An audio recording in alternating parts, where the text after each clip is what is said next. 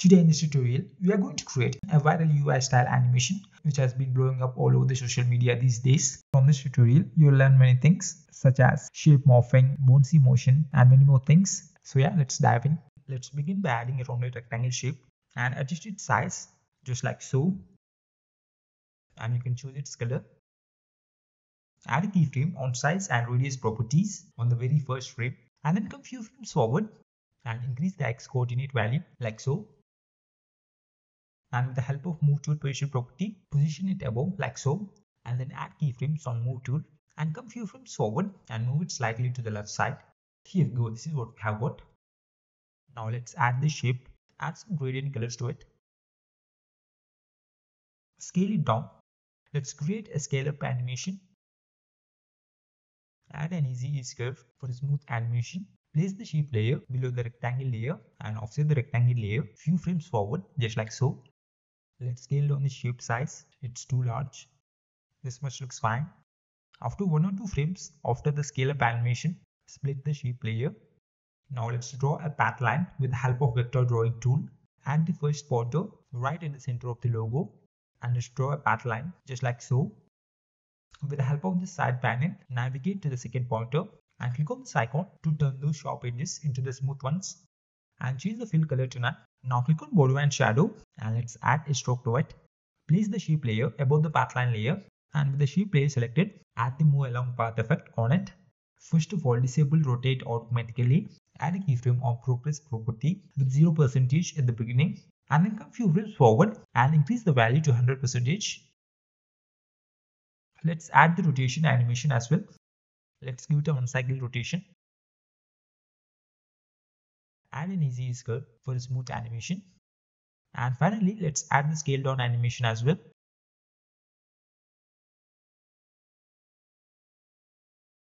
Now extend these layers till the end. You can hide the pathline layer now. I think we need to minimize the rotation a bit. Let's give it only a 180 degrees rotation. I would like to change the rectangle color. Now let's add some text. Position it on the rectangle layer just like so and add the text spacing effect on it. Add 2 keyframes on letter spacing property and then come to the very first keyframe and increase the value just like so.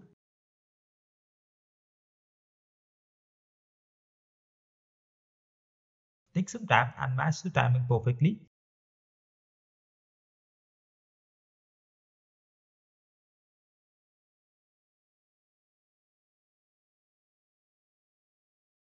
I forgot to add the stroke to the rectangle layer.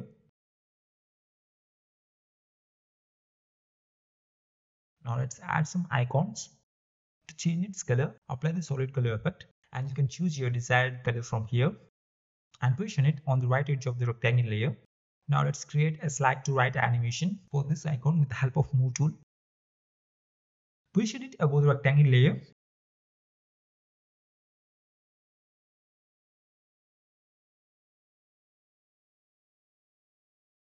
And create a clipping mask effect. So we will get this. Offset these keyframes a bit further on the timeline. You can adjust its timing according to your needs. And let's extend these layers till the end. Come nearly to the 2-second frame. Let's remove this pathline layer. Select these layers and split them. From this shape layer, remove the move along path effect on it. And place this logo on its original position.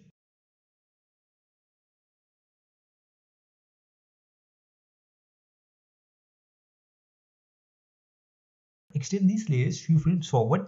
Now select the rectangle layer and let's rename it to original rectangle just for the clarity. Now parent these 3 layers to the OG rectangle layer. Now let's add a slide up animation with the help of move tool. And let's give it a rotation animation as well. On the second keyframe, change the rotation value to 2. Let's space out these keyframes like so.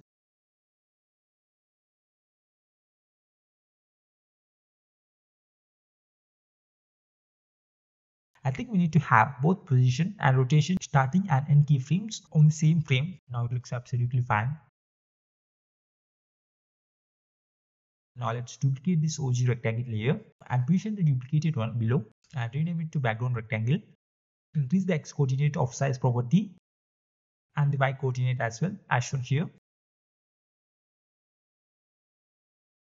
On the second keyframe on move tool, move it slightly down just like so.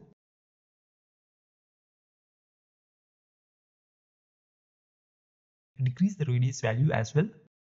Here we go, this is what we have got as of now.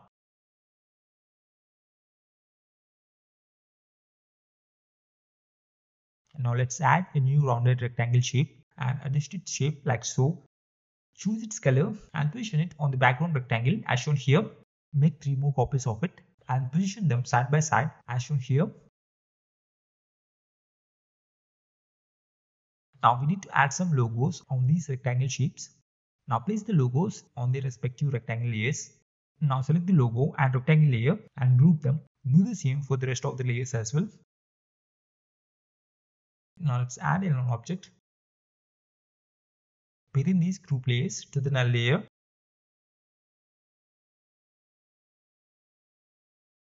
At this frame where the background rectangle layer expands, add a keyframe or move tool and then come to the beginning frame of the null layer and then slide it down to have a slide up animation. Here we go, this is what we have got. You can adjust the keyframe position to get the timing perfectly. Now let's add an overshoot bounce curve. By adjusting these two handles and second keyframe position on the timeline, you can get that sweet spot. It should look like the icon layers are pushing the rectangle layer in upward direction. With the help of these two properties, you can achieve that.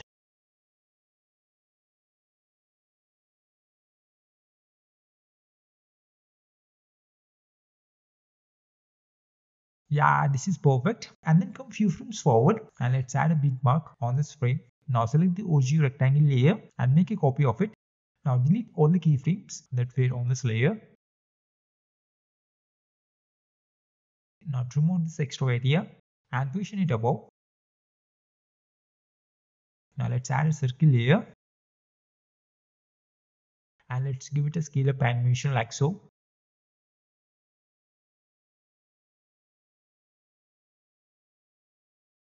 Now group and mask these two layers so we will get something like this. Now make a copy of this group layer and offset it just like so.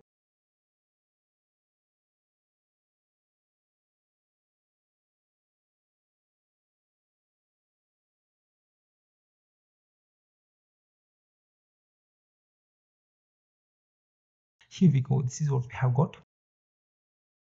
Let's get rid of these shapes with the help of fade out effect by animating the opacity.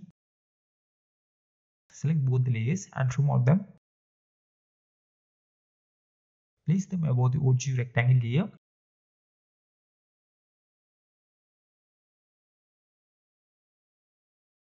Let's add the hand icon PNG and then draw a path with the help of vector drawing tool. Turn those hard edges into the smooth ones. Now set the fill to none and enable the stroke. Place the PNG layer above the path line layer and apply the move along path effect on this PNG layer. Add the progress animation just like we have done before. Disable rotate automatically.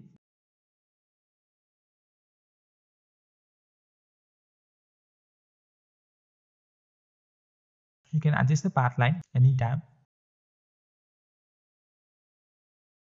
Now hide the path line. Let's create the clicking effect with the help of scale property. Decrease the scale value slightly. I think it's too fast. Let's spread out these keyframes evenly like so. Now it's much better. Let's create the fade out effect on this layer as well.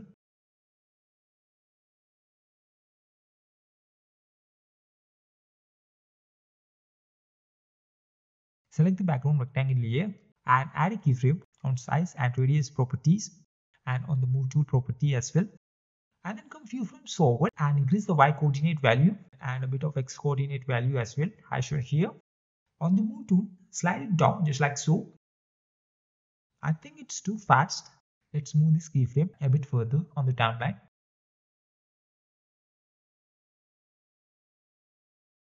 Now you can extend all these layers.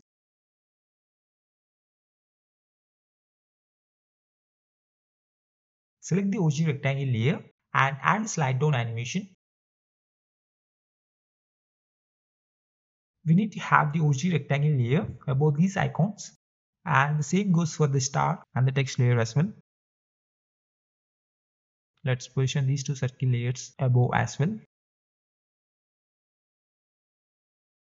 I think we need to delay the slide down animation a bit. It should slide down like so. Now it's looking damn perfect. Now at this frame where the rectangle layer covers these icons, we need to trim out those group layers like so. Now it looks good. But to make it more interesting and to bring the viral UI animation feed, let's create a bouncing effect while it slides down. Add an overshoot bounce curve and try to get the sweet spot by adjusting the second keyframe position on the timeline and with the help of bouncy curve handles. There aren't any set rules for this. You just need to experiment until you find what works for you. It's all about the trial and error.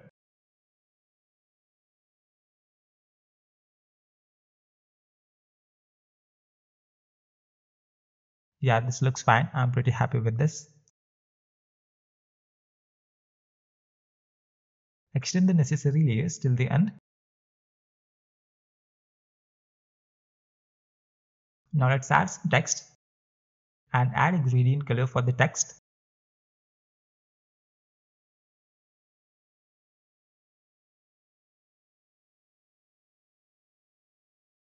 Add some glow effect on the text.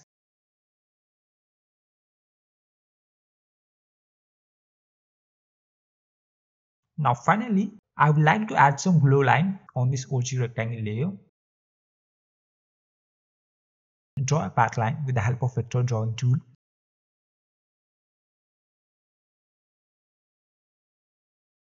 Enable the stroke and increase the stroke width to about this much. Now we need to add the Gaussian blur effect on it. Increase the value about 360 and also add the drawing progress effect and animate the end property like so. And place this layer above the rounded rectangle layer and offset the keyframes a bit further on the timeline. You can also adjust the opacity if needed. Yeah, we are done. So yeah, this is the final preview. I hope you found this tutorial helpful and thank you so much for watching.